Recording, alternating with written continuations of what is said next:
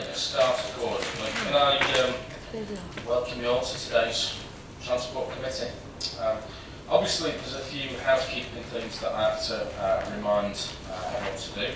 First and foremost is check your mobile phones. I've just done mine to make sure it's not going to disturb us at any point during proceedings. Obviously, we've got a microphone system for everyone's facility in terms of being able to hear the full details of the debate and discussion. Please can I remind everyone to use the microphones and make sure that their mouth is in suitable proximity to ensure that kind of everything's picked up on the microphone system. In terms of fire alarms, there's nothing scheduled, so if anything does happen, and we get that very polite lady talking to us about the need to evacuate the building, if we follow her instructions accordingly. And then filming and photography, obviously we very much encourage this, however we always ask that because certain filming devices may interfere with the induction loop or the microphone system, if they can just speak to our Democratic Services team accordingly to make sure that nothing is going to interrupt the transmission, if you will. Okay, moving into the agenda proper then. If item 1 is apologies for absence, have we received the apologies, Charles? No, Chair, no apologies. Okay, I think Harry, yeah. There's apologies from Chair Philbin. Okay, and I assume Natalie Nicholas is late, so she might have got caught up at work as well. I know she was busy with sort of the hospital that she works in today. Other than that, are we going no further apologies? Okay. Second item is obviously declarations of interest, and that's just for me to remind anyone that if there is anything now or at any time during the proceedings of today's meeting, please don't hesitate to highlight that accordingly so we can get it recorded efficiently. Then moving on to item 3, which is the minutes of the last meeting. I'm just going to take the liberty to point out where I'd spotted a very slight error in one of the things that I'd said, which is on page 3, the third paragraph down, because we were talking about Crossrail for the North, Northern Powerhouse Rail, and all those things.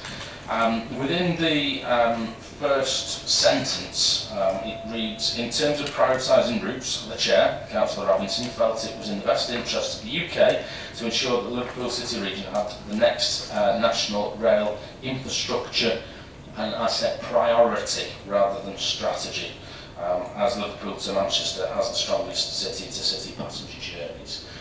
So if we can just amend that accordingly. Are there any other bits anyone spotted in the minutes?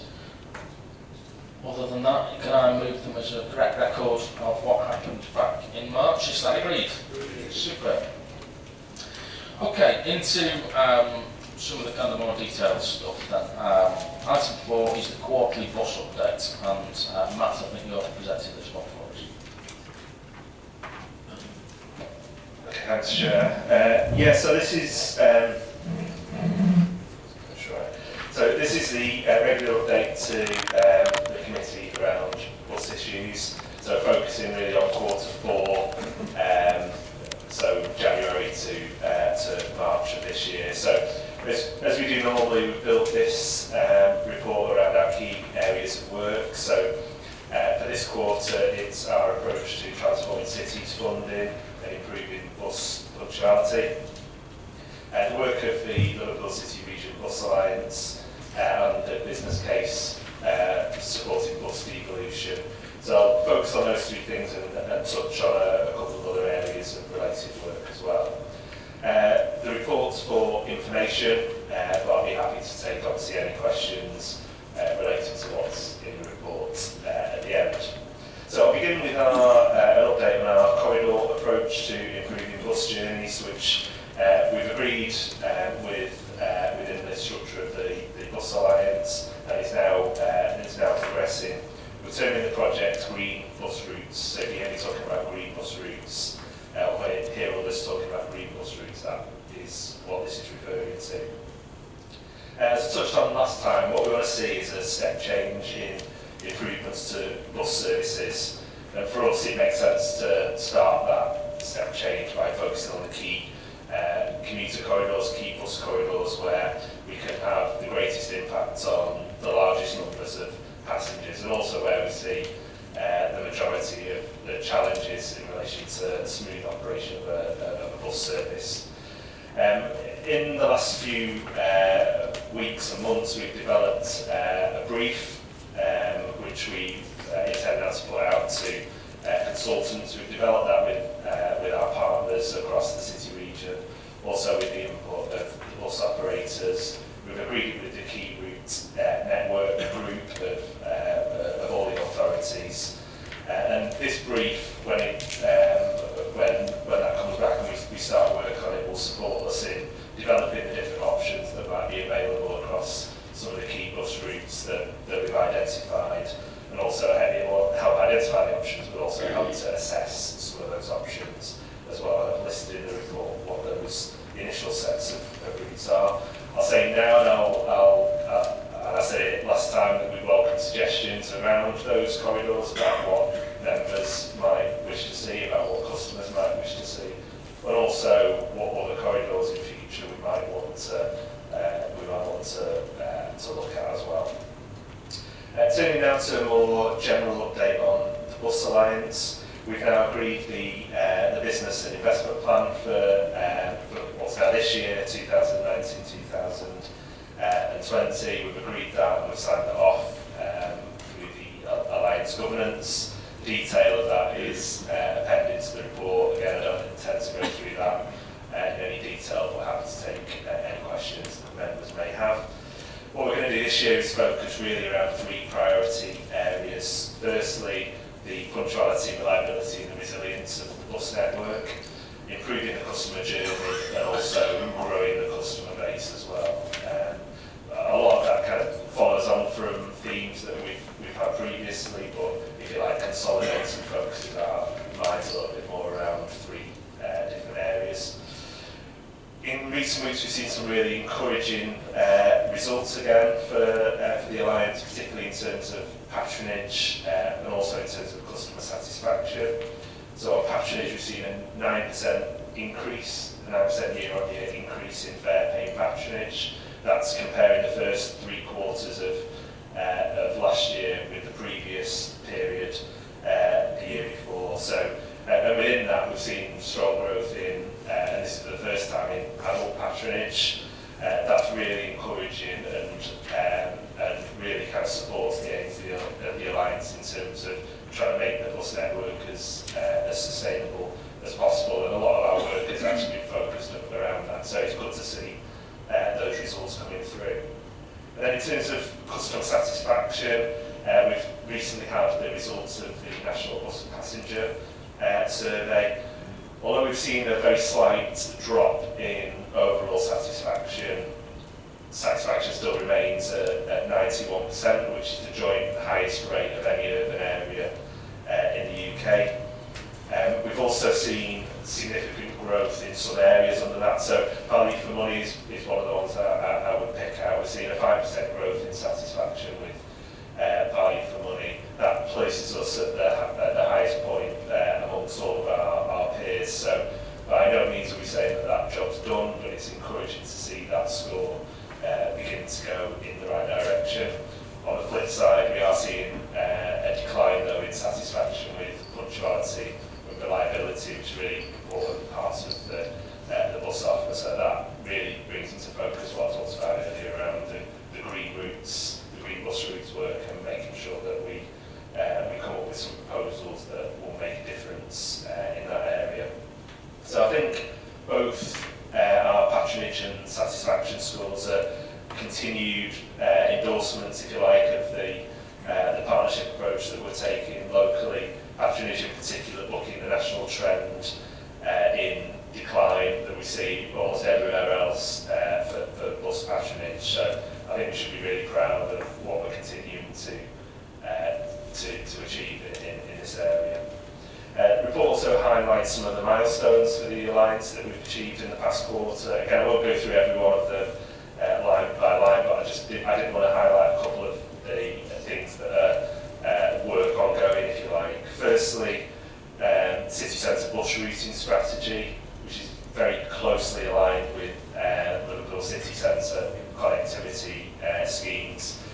Since we last presented at this committee, this work has now gone from something we've been talking about for a long time, particularly the bus routing elements and kind of spades in the ground, to something that's actually now happening. Two of the things to pick out in that works that have started on Victoria Street. So anyone travelling along Victoria Street, you can't fail to notice now what's beginning to take shape there. So we're working very closely on an operational basis, managing dynamically the bus network to make sure that things are running properly through that. And I'm pleased to say that they are working very closely with the City Council, with the contractors, our control rooms, working with people actually deployed out on Victoria Street helping customers. So really pleased with this kind of start we've made in the first phase of that. And then the other thing, which I'm sure people will have certainly heard about, is the bus hub, which is a really integral part of how buses will need to move around the city centre as achieve its planning permission. So that now it allows us to kind of start to move to the next stage in terms of finalising the plans for bus routes. And what I'd like to do at the soonest opportunity is come and speak with members again to talk about those proposals in more detail as we kind of start to ramp up the communication of those to both stakeholders and to customers as well. Secondly, the other thing I wanted to kind of highlight is I'm in the process of rolling out what's our pioneering traffic signal priority scheme on the 86 bus corridor.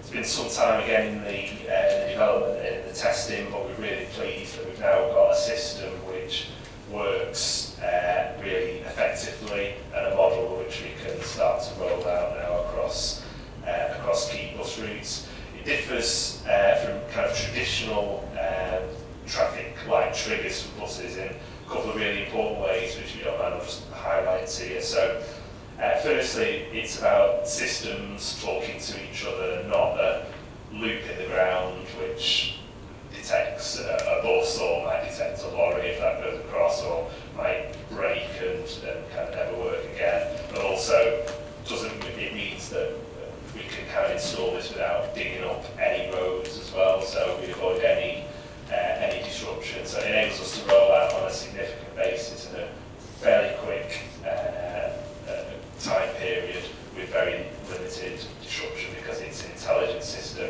which is getting computer systems to talk to each other.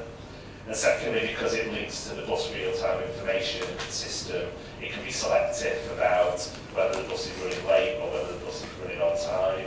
It can give a green wave for a late running bus, but give a normal cycle for a bus that's on time. And that's important because it helps to regulate the bus flow, but also it's the least disruptive to general traffic as well. So we expect this to have a really significant impact on bus flows on that corridor, and we hope to roll it out more widely going forward. Moving on now to the business case. So we're continuing the business case work, which is looking at the different options available to us for the delivery of bus services enabled through the Bus Services Act and also through devolution.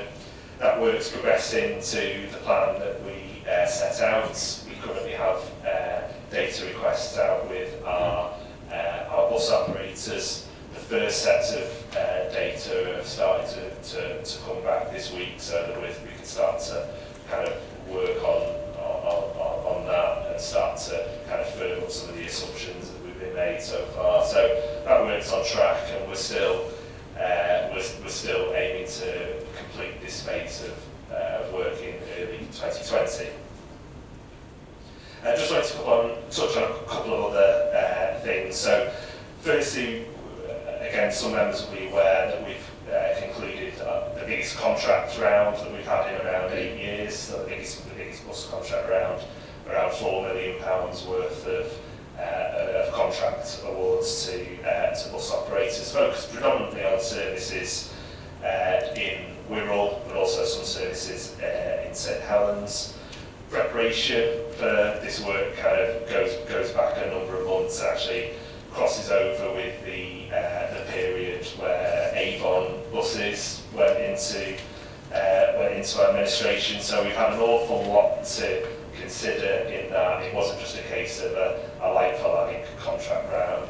We built the network up again from the ground up, taking into account some of the changes that we've seen, and also the need to be as efficient as possible, but as delivering as good quality service as possible. So there's been an awful lot to contend with, but we've now made those contract awards. We've actually seen quite a significant shift in the operator mix, if you like. So we've seen a new operator, Selwyn's, come into the region more solidly, based in Halton.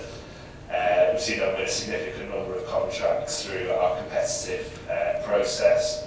And in order to kind of facilitate that in terms of their Wirral operation, we're pleased that they've taken over the management of the old Avon buses depot. So that's now, in the next few weeks, going to be an operational depot again, and we're going to be working with them as they begin to establish their operations in the region later this month. And then finally, we're working really closely with all of our bus operators, large and small, as the ticket machine estate is refreshed right across the region, and that's a real enabler for some of the things that we want to do around ticketing, some of the progress that we want to make in enhancing how people access the bus network and making that a lot easier. We're expecting later this year that will enable us to be able to tell people that every bus in the city region will accept contactless payments, for example. It will also work with the traffic management, the traffic signal system as well. It will enable those things to talk to each other. So it will, as well as enabling the ticketing offer to improve, it will hopefully enable the operational aspects of getting people on board quickly and getting buses through traffic lights in the right way. It will enable those sorts of things as well. So I just wanted to highlight those two additional things that were also taking place. So hopefully, as usual, you can see from the report that there's a significant level of work happening within the department, a lot of change that we're managing, hopefully a lot of improvements that we're trying to bring into the bus offer in the region. As always, I'm happy to take any questions as well. Brilliant, thanks Mark, that's excellent. I've got Gordon first.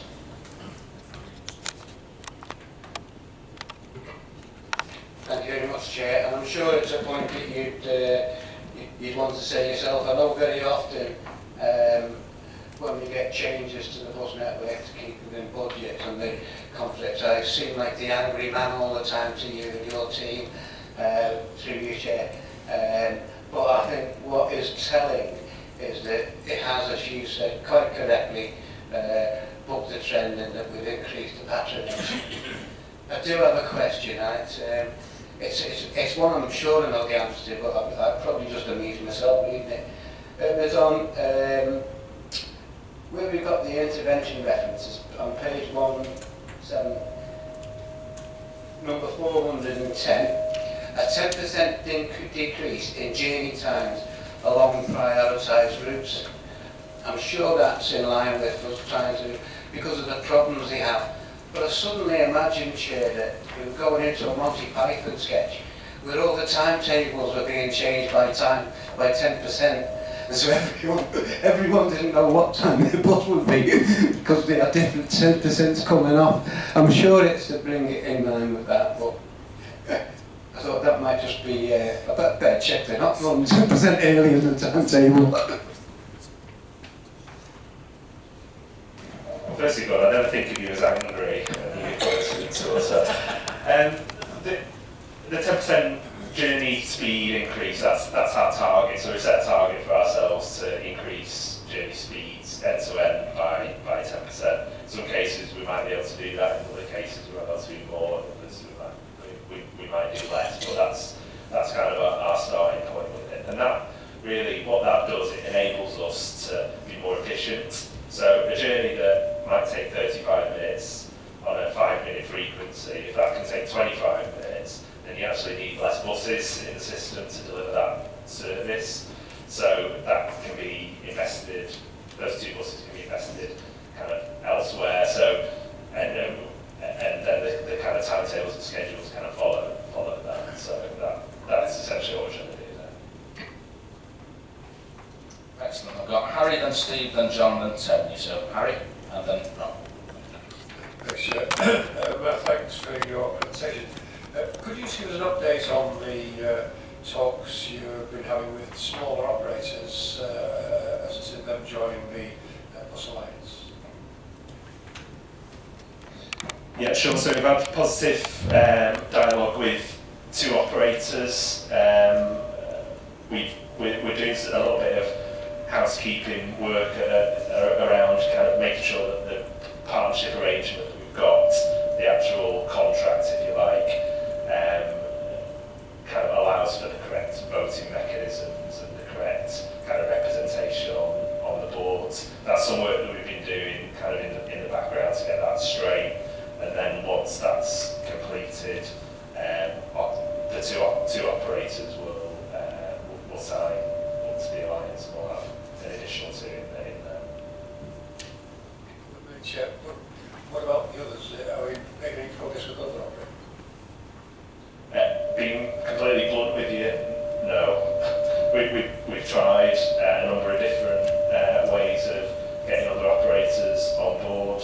We've engaged with the Trade Association for the Bus Operators, the Confederation of Passenger Transport. We meet regularly with a wider group of small operators, both on a group basis and on a one-to-one basis.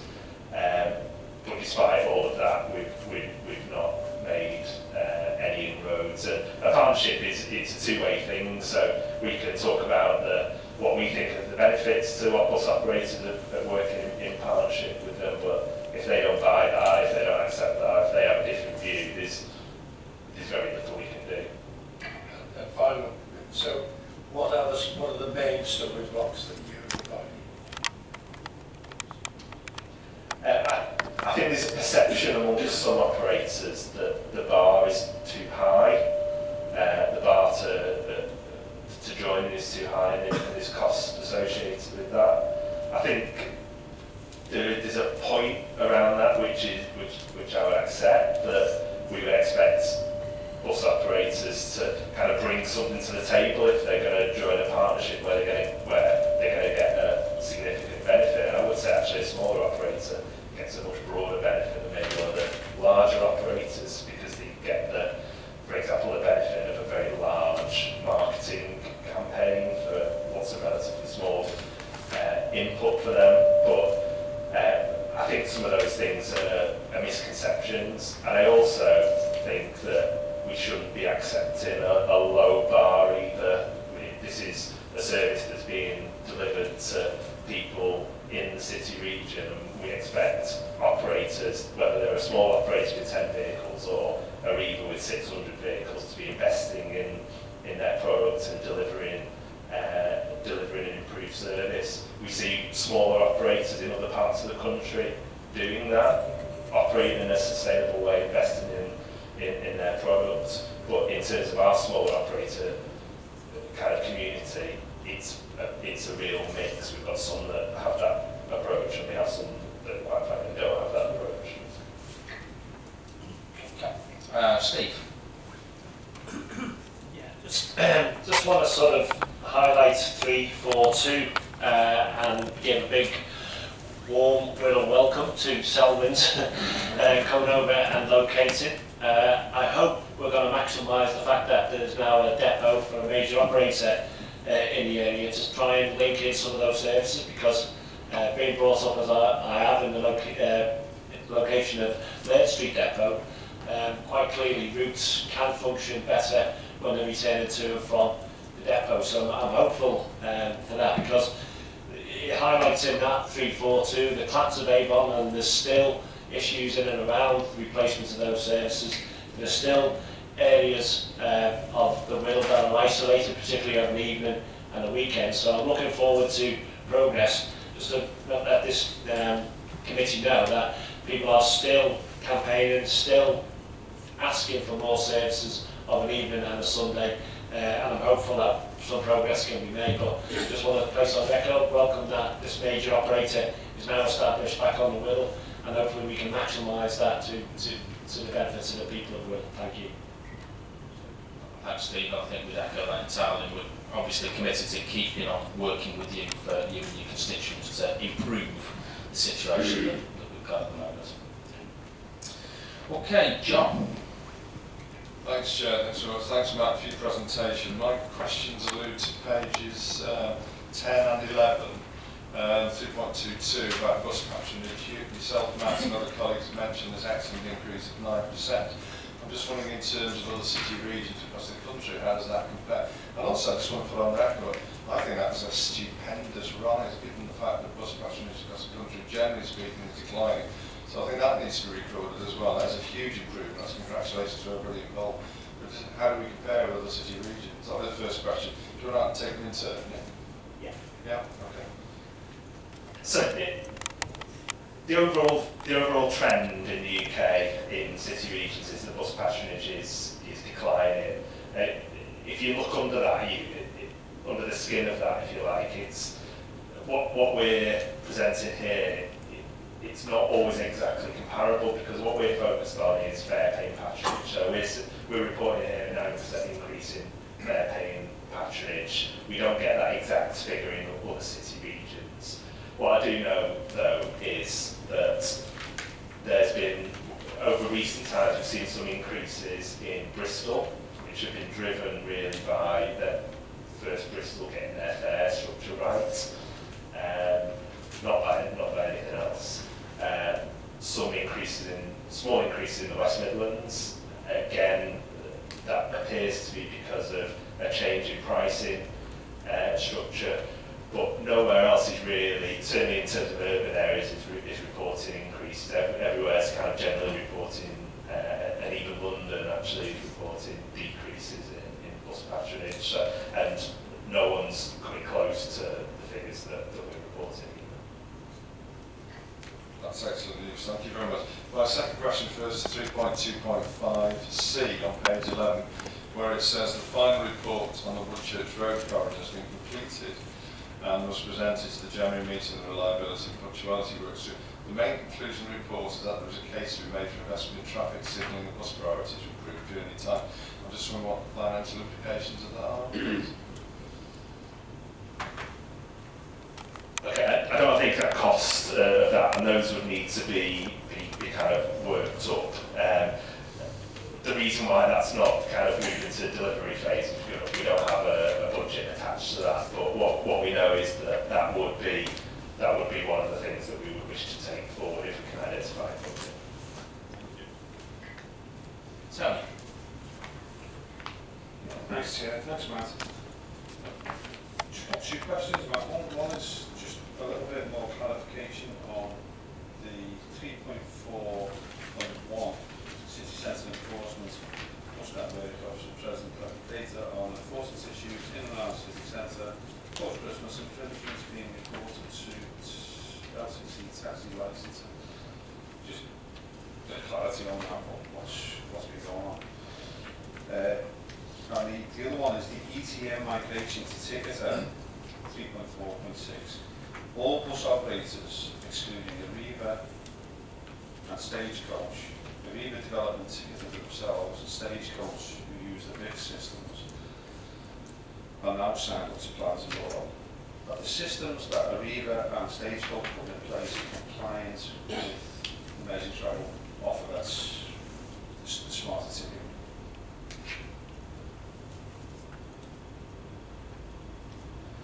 Okay, so just taking those in order. So city centre enforcement, that's really around kind of, there's two angles to that. One's around kind of recording issues in the city centre and trying to build up an evidence base, and the other is around actually enforcing the things that are causing delays to bus journeys. So what we found, and I can give you kind of more detail for the report. I don't have that here, but there are issues that we find which are generally kind of confined to indiscriminate parking and drop off for private cars, deliveries again not being done in agreed hours or in agreed places, and overranking of taxis as well. So what we're saying here is that where we've got taxi issues in particular, then we're not the enforcement body for that. So we take them to, in this case, the city council. In terms of private motorists, that's kind of working with our PCSOs to kind of solve that issue kind of straight away. So that's kind of what we mean by that. But I've got a lot of data, if that's something that you're interested in, that I'll happily share with you. Now, in terms of the ticket machines, yeah, absolutely, Stagecoach and Arriva's machines will be compliant with what we're trying to do, which is great because that means that we don't have to do it. So the real focus is on getting all the smaller operators in the right place with that. There is a little bit of work actually with Stagecoach to do, but they're doing that, and then Arriva are buying effectively what we're supporting smaller operators with. So we'll have right across the whole fleet, we'll have a system which does everything that we need it to do in terms of our ticketing plans. Natalie and then Ron. Thank you, Chair. Thank you very much for that report. So, just have 3 questions for you. In terms of pages 9, item 3.13, said through the Bus Alliance, 5 bus corridors have been initially identified for the improvement. So I use the 68 bus quite regularly, and you know how many times I've been on to you, the bus doesn't turn up, and a lot of bus users are still at the bus stop. However, that bus route hasn't been identified. Are these routes mentioned will soften than the 68 in terms of improved punctuality and reliability, or are you going to bring it on the next, in terms of the next phase, in terms of targeting improvement? I have 2 other questions after. Yeah, for me, that's our starting point. So we've looked at the network, we've looked at the data, and where the most significant issues are, and these are the first kind of 5 corridors that we've identified. As I said earlier, I'm really happy to take suggestions from anyone on what other areas that people would like to see us focused on. What I want to do is kind of try and boil the ocean with it as well. I want us to deliver plans which I know we can deliver and know are going to work and will give us a model for doing that elsewhere. So I know because we talk around the issues on your route, and it's by no means saying that by solving these 5 corridors we solve all the problems. Absolutely not. And I would like to do more of this work on a wider basis, but we need to kind of start somewhere as well. Thank you. My second question, item 3.25b, pages 11, in terms of the Wavertree Road topographical survey. So Wavertree Road is quite a long road. Is it the entire road, or are you starting from the Edgehill Wavertree side, or more from basically the Wavertree Picton Road side? Because that road is quite long and it's referred to as Wavertree Road. So just to get really an idea exactly what you're talking about. It's at the city centre end, so it's where the works are kind of currently happening. I drove through it today. So, but if you like, I can get someone from the team to kind of show you kind of more detail if that would be helpful for you, to send that on to you. Yeah, sorry, because that's my road, so I do know that road quite well, but it's not specified here in terms of where exactly you're referring to. Last but not least, in terms of pages 12, item 3.4.4, it indicates this includes regular quality checks on shelters. Do we have a schedule in terms of when the bus schedule? So is it a program? Because regular doesn't really say how often. Yeah, we do. So our current plan, remember this is just kind of the start of this re-establishment, if you like, of an inspection programme. Our plan doesn't see us go to every stop, but of the ones that we've identified, we will visit those every month, and that will enable us to build up a picture then over time of whether issues are again addressed appropriately within the contract. The way we've set it out enables us to scale up or down, but it's really important that we don't just try and kind of see everything once. As important as that is, we also want to kind of see themes as well and patterns, and if there are any kind of bigger things that we need to address with our contractor. So every month, it's No. Thank you, Chair. It's not a question, it's an observation.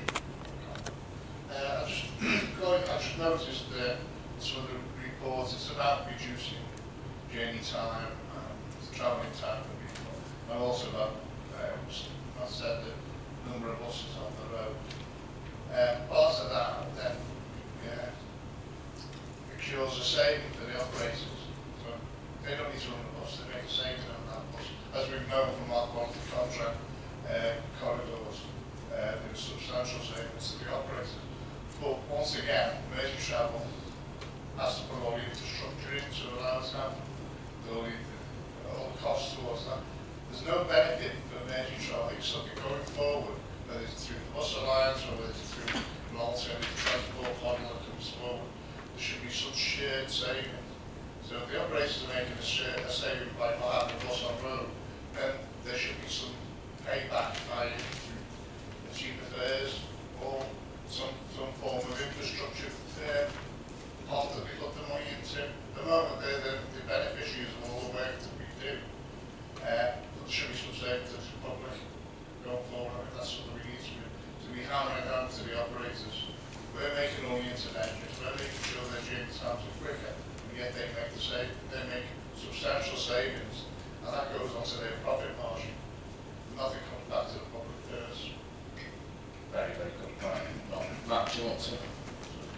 Yeah, I agree with you. I think that's something we've just started to think about in our enhanced partnership kind of discussions. In principle, I don't think the operators would have much objection to it. To be honest, if we're enabling a resource to be taken out, I think the proof is in the pudding, and I think the reality is that we haven't made the progress that I would have liked to have seen to be able to have those conversations in a more robust way. So, but certainly, I think there needs that benefit to the operator needs to be reinvested some way back into the network, and that principle I think is a really important one. So, Margie. Just on 3.44, page 12, where you say about the bus stops and shelters. There's a couple of issues. The quality of information at some of the bus stops. For instance, I had an elderly lady totally confused because she got on a 10 bus going up Foulkes because it stated on the bus shelter that was part of the route on the 10A, which it does not go near Foulkes. It carries on straight up Liverpool Road. That was one thing. And the other thing that residents asked me about was the timetables at the bus stops as well. Was one thing, and the other thing was about punctuality of the buses. You know, sometimes people are waiting 45 minutes for one bus, which is supposed to run every half hour. Okay, I think that hopefully I've described how we're trying to address the punctuality issues. That situation described isn't acceptable, and why should customers put up with that sort of situation?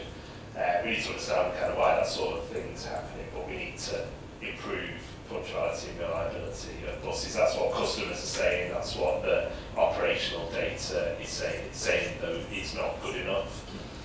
Just on the 10A issue, I'll have to look into that. I'll have to ask one of the team to see what the issue is there. That hasn't been communicated with me, so I'll happily look into that specific issue. But okay, well, we'll make sure that that's addressed then. Absolutely, I'll pick that up after this meeting with the team.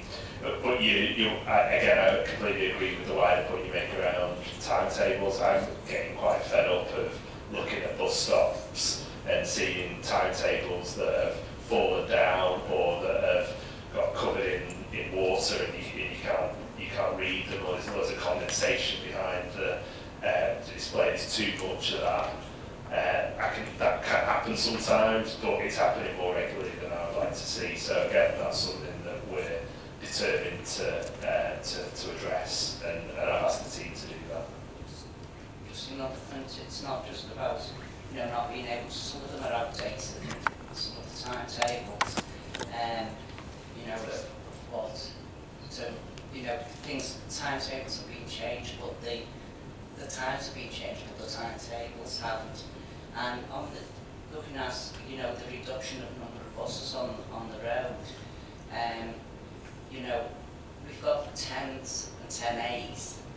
10As run by Stagecoach and 10As run by Arriva, and people are asking, why have we got 3 and 4 and 5 buses all coming up Prescott Road, up Liverpool Road, some of them empty, and yet these are the buses that's supposed to be, viable, when there's other areas where they just haven't got a bus service.